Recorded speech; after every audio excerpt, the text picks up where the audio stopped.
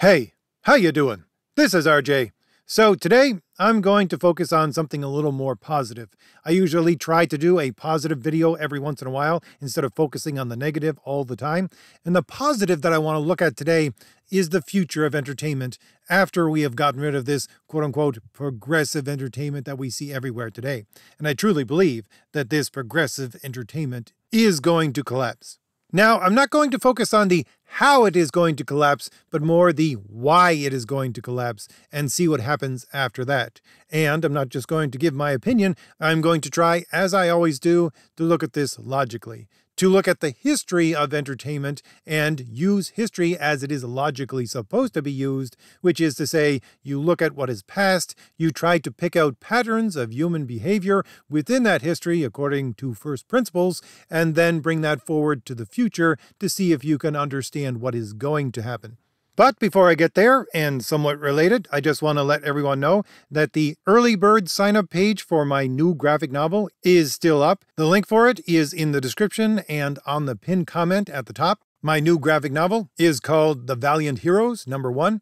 It is an 82-page spectacular graphic novel of plain old superhero suspense, epic storytelling, and fun. If you go over to the early bird sign-up page and leave your email address, you will be informed when the project goes live, and if you then order something from the campaign, you will get a free exclusive pin-up poster that you can only get through signing up early with your order. And it looks like we're almost ready to go. We may be shutting down this early bird sign-up page within the next week. So if you want that free exclusive pin-up poster with your order and you still haven't signed up, you should do so fairly quickly.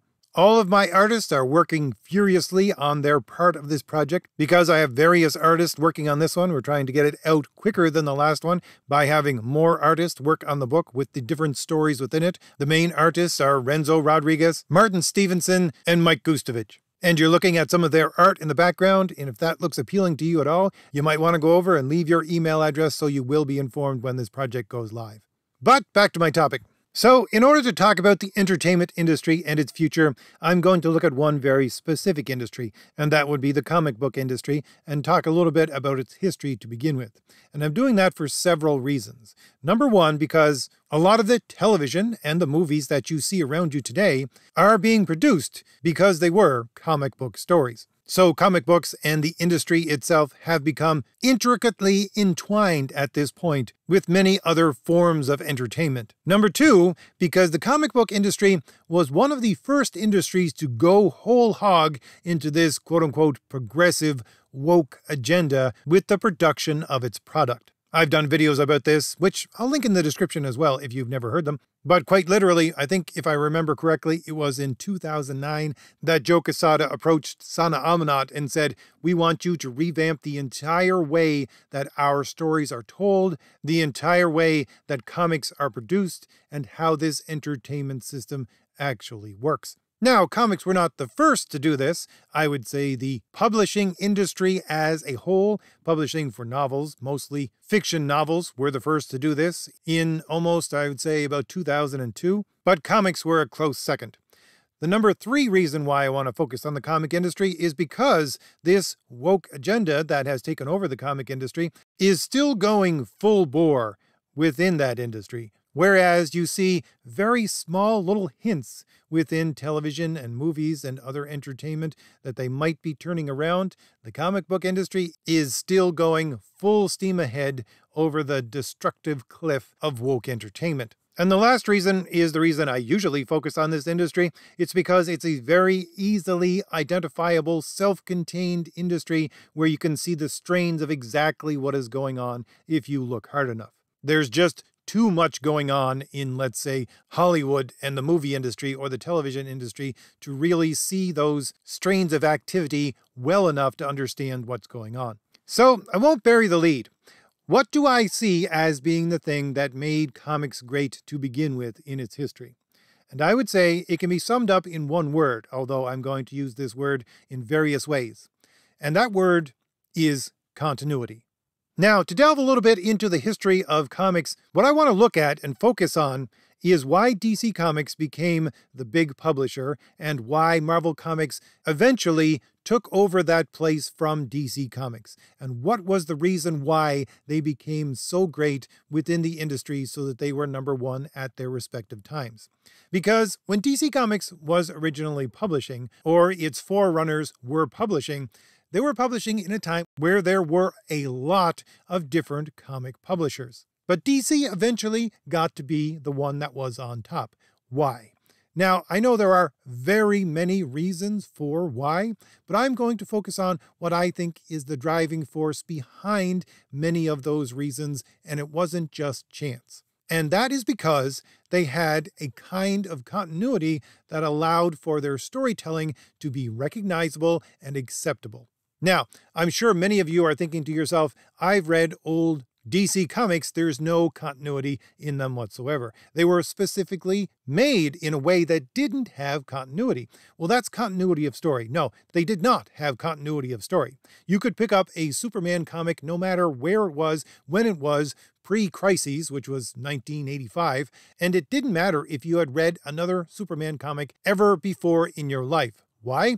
Because they didn't have story continuity. It was a self-contained story that did not have any connection whatsoever to any old stories. But the thing that they did have, the continuity that DC Comics did have, was a continuity of message. This was something that developed over its publishing history, and it is the process of finding the best way of actually making those comics, which ones sold, listening to their audience, and then focusing on those. And in then focusing on one particular kind of comics, they gave their stories a continuity of message.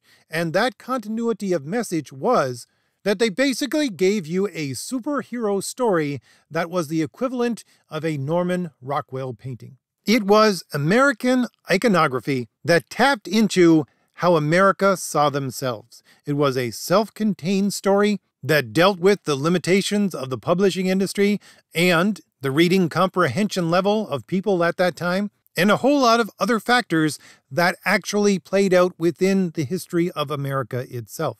But honestly, I think the best way, the simplest way to describe it is they presented superhero stories as a Norman Rockwell painting. They tapped into the American spirit and reflected back to the people what they wanted to see, what they were hungry to see, and that was their continuity of message. And we can see this within the history of DC.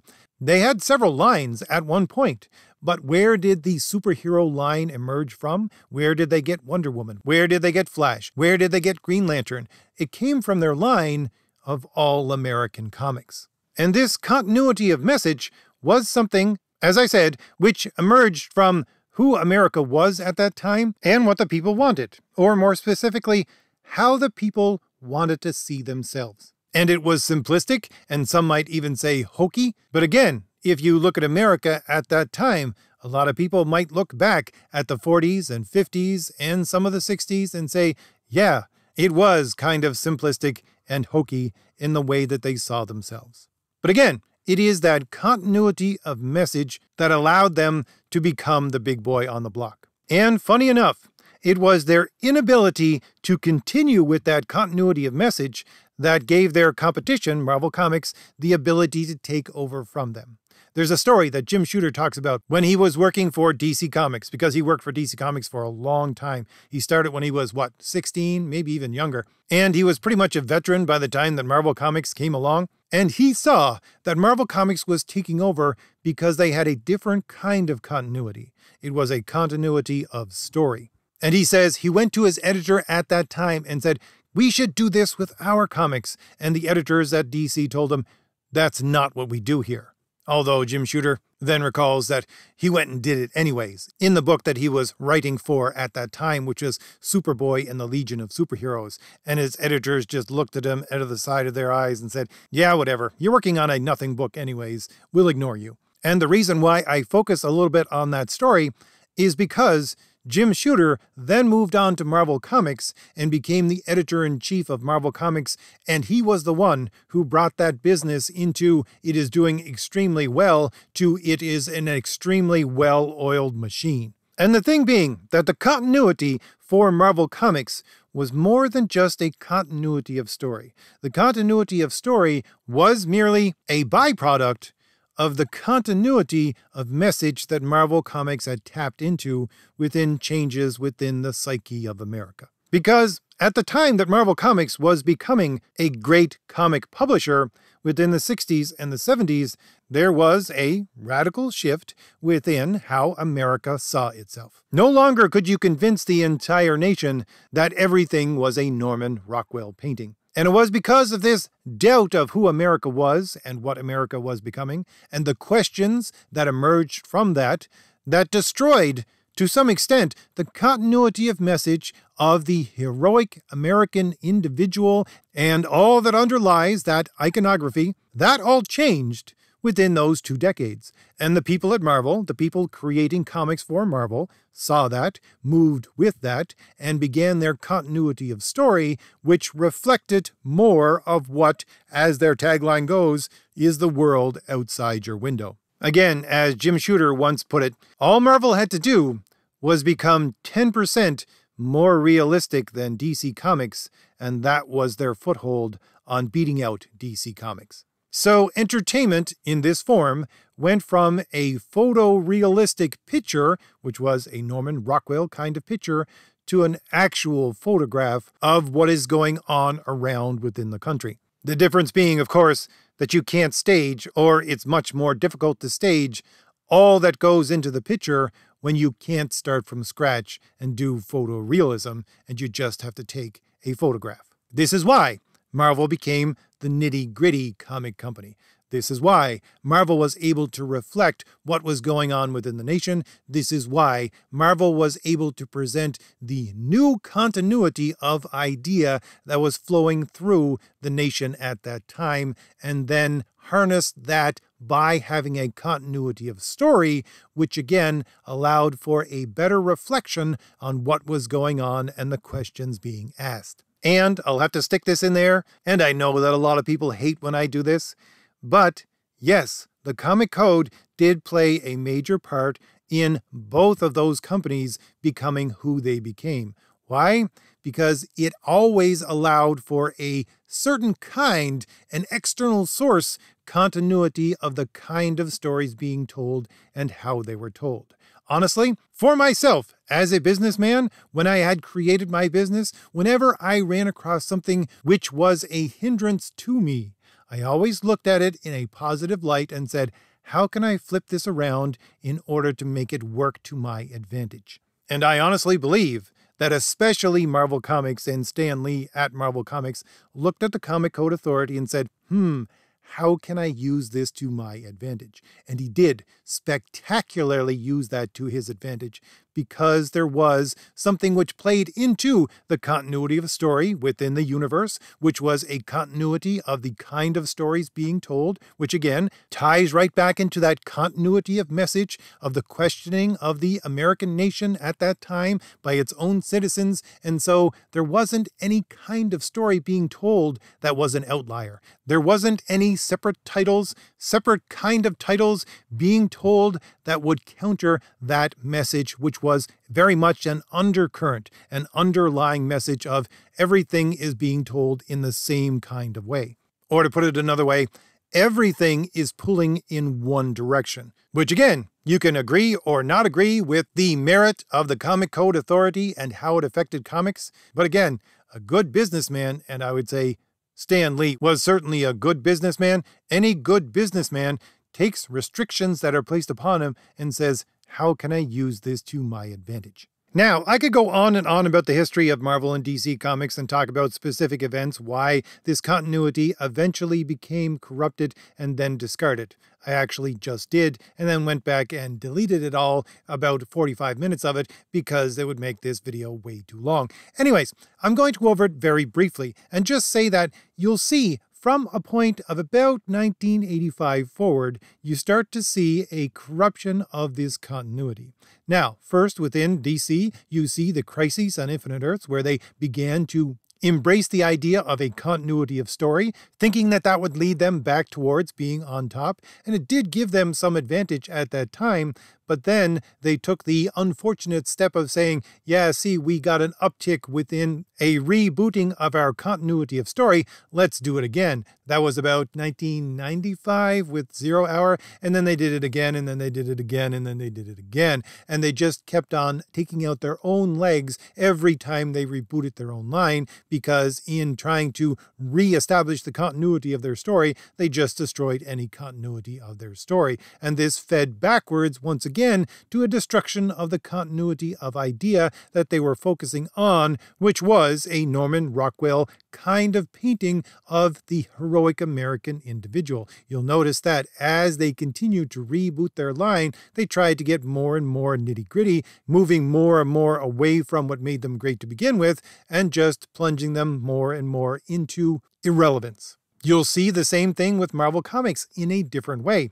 For Marvel Comics, it was a disregarding of the Comic Code Authority. First publishing, I think it was Marvel Fanfare, just one title outside of that authority, if I remember correctly, and then after that moving into different imprints like the Epic imprint and so on and so forth, which, once again, as I said, whereas within those other stories and within that other time, everything was pulling in one direction. Now you had a diffusion of forces pushing this company into different directions, and with that, there was a dilution of their continuity of message and how that played out within their stories. And I do not think it is a coincidence at all that when Marvel Comics eventually got rid of the Comics Code Authority altogether, which, if I remember correctly, was around 2001, this is when you began to see the emergence of this quote-unquote progressive woke entertainment, although I would say it started at the very least around 1995 to infiltrate their company.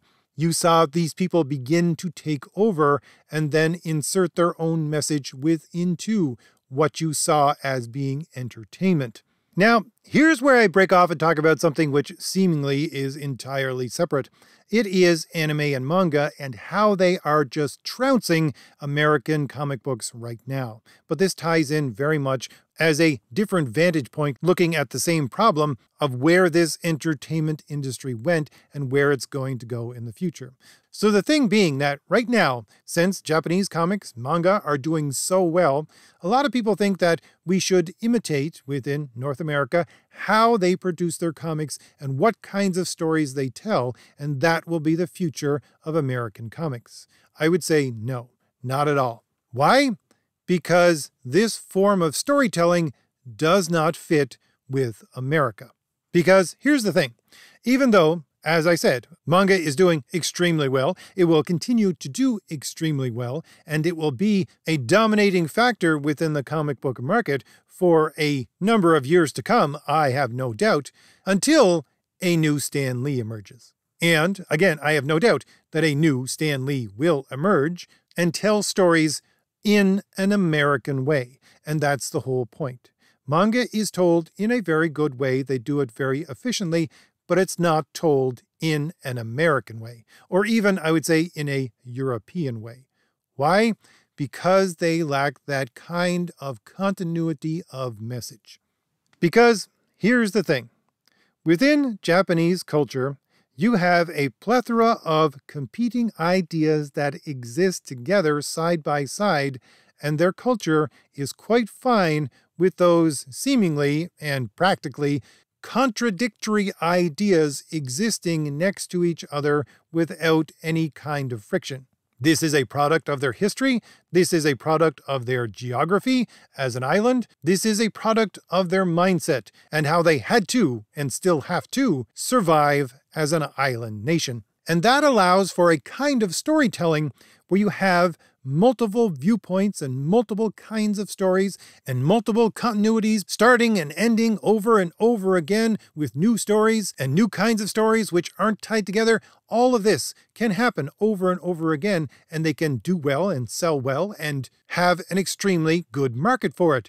But that's not the way Americans think. And that's not the way Europeans think. And that's why I say, sure, we'll use it for now, because it has more merit to it than American comics, But as soon as an American-thinking comic company or entertainment company that produces comics for some other reason is going to come along, a new Stan Lee is going to come along with a continuity of message and product, then it's going to move back towards that. Because what you have within manga and anime and the Japanese storytelling as a whole right now, which again, I admit, is dominating, certainly within the comic market, what you have is this loose-knit short story form, which we did see within, I would say, the late 1800s, early 1900s with pulp fiction and the emergence of short stories within pulps and all that kind of thing. And yes, they did spectacularly well in the place and time that they were in. But no one really talks about those things anymore.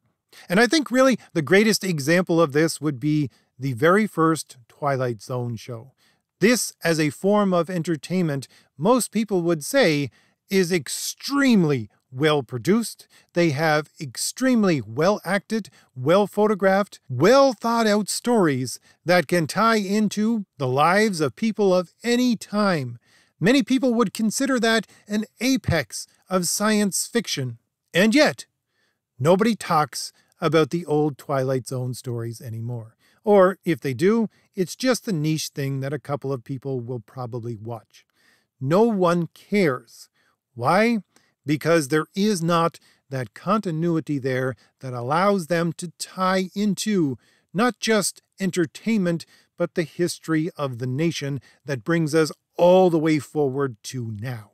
And that's what manga and anime are probably going to become. Within 25, 40 years from now, people are going to look back at it and think of it as a curiosity that had its time. And the reason for all of this, the reason why American and European culture will not focus on that fragmented kind of storytelling is because of the thing I've been talking about for a long time on my channel. It is the fact that European culture, for at the very minimum 2,400 years now, has a meta-narrative. They have focused on a meta-narrative, and not just a meta-narrative, but a meta-narrative of truth.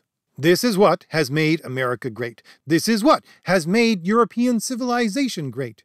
We looked at all the things around us from the time of the ancient Greeks and said, hey, look at this society over there. They have something which has some merit to it. Let's adopt that thing from over there, pick out the truth of what works from it, because we're focused on a meta-narrative of truth. We will discard what doesn't work and we'll absorb it into us, and we will become greater.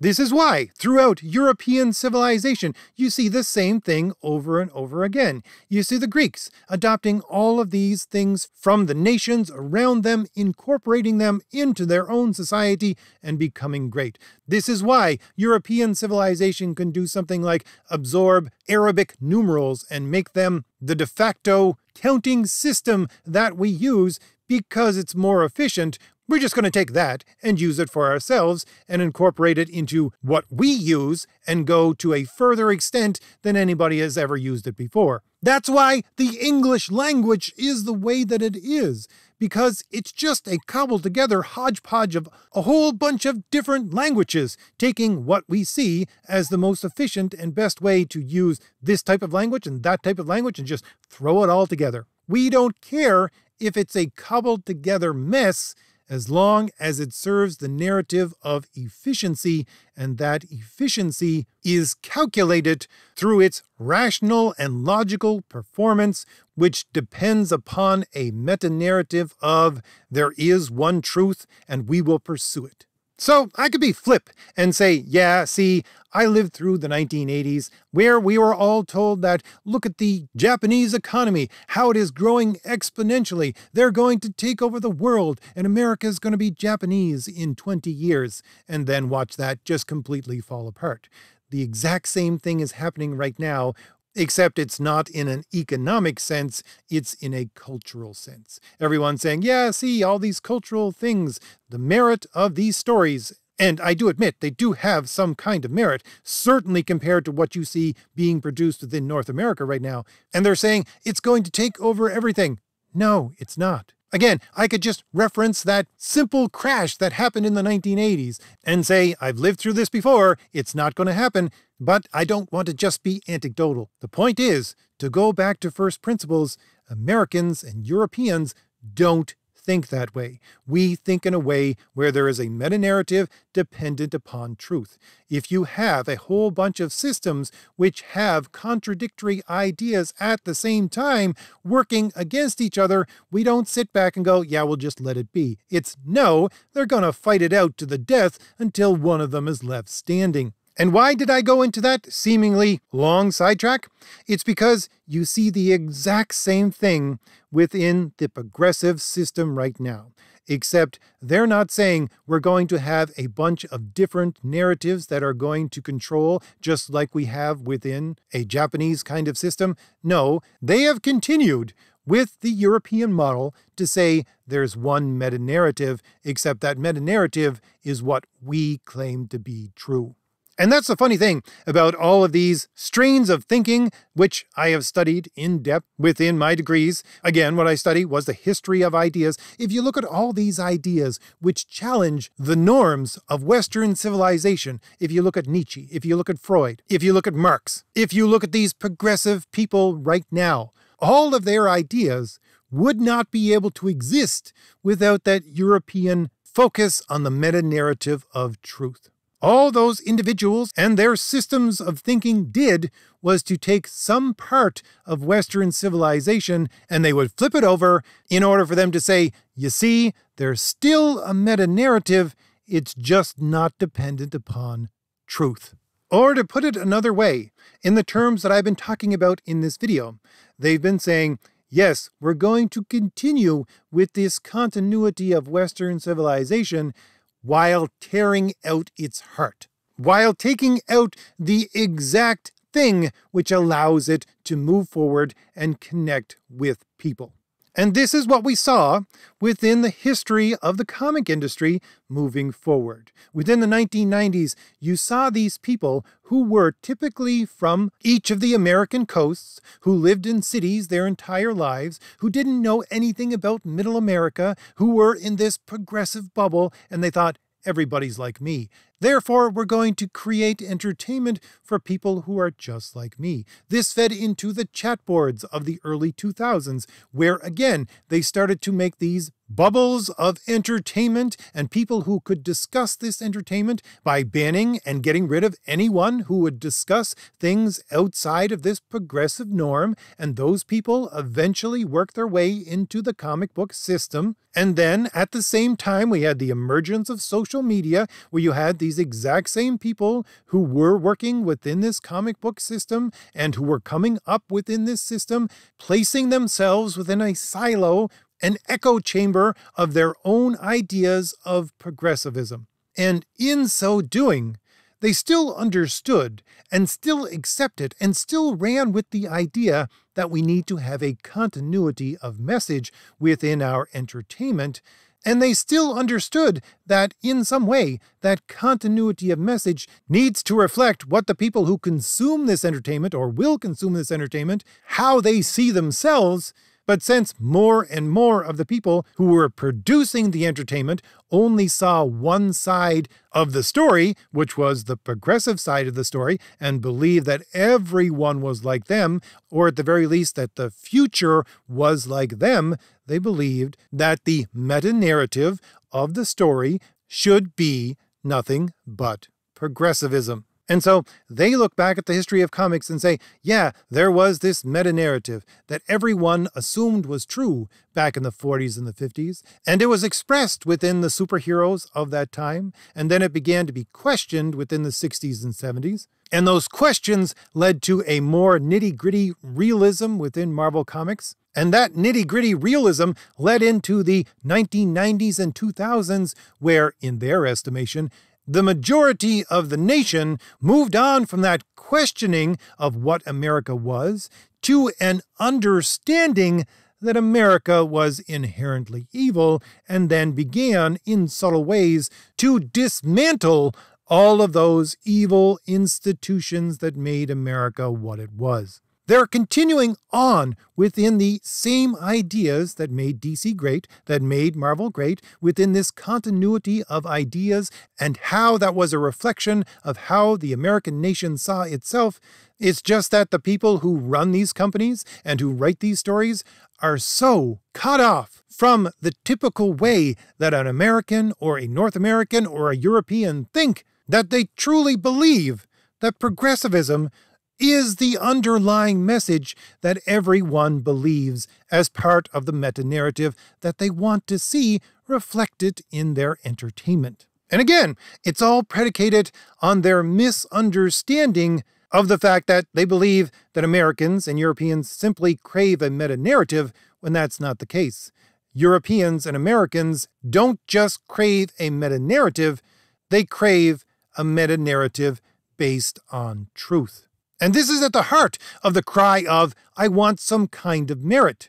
Where does merit come from? Merit comes from allowing ideas to compete within each other to see which one comes out on top. That system of conflict can only exist where you assume that there is a guiding truth to existence that allows one to do better within reality than the other. That gives one of those ideas an advantage over the other because they interact with the truth of reality in a more efficient way, thus win the fight, thus have more merit, thus let's go with that. So why am I discussing all this if I want to look at the future of entertainment? Well, I'm doing it because most entertainment that you see in front of you is based upon a story. What is the logical and rational definition of a story? A story that is based on that pursuit of one truth that is the Western civilization way of telling a story? Well, it's usually defined in one of two ways. It's a representation of reality and a rhetorical argument. And of course, a representation of reality harkens back to that idea of truth because reality itself is an expression of what is, that is to say, what is true. And a rhetorical argument, if used correctly, is a logical kind of argument, and logic is based upon what is, which is to say, what is true. And what kind of entertainment are we talking about? Where are the majority of stories still going to come from for our entertainment? Well, it is America. And since we're talking about American-based stories, as I said, we're talking about stories that rally around a meta-narrative of truth. And if we look at the history of entertainment, using comics as our guide through that history, we see that the stories based upon that meta-narrative of truth work best when they express themselves through a representation of who America is. Or more precisely, showing Americans a reflection of themselves. And not just a reflection of themselves neutrally, but a reflection of themselves that they want to see. And I don't mean that in a subjective way. I mean that in, let's take the best parts of ourselves that exist, really, in truth, and concentrate on looking at that. When that kind of thing is reflected back from entertainment onto an American public, those stories do well. In the 40s and 50s, it was a reflection that was a Norman Rockwell kind of painting. That simple, amusing, light-hearted, and yet inspiring look at who America was. In the 60s and 70s, it became a question of who are we? Are we really reflected in this Norman Rockwell kind of painting?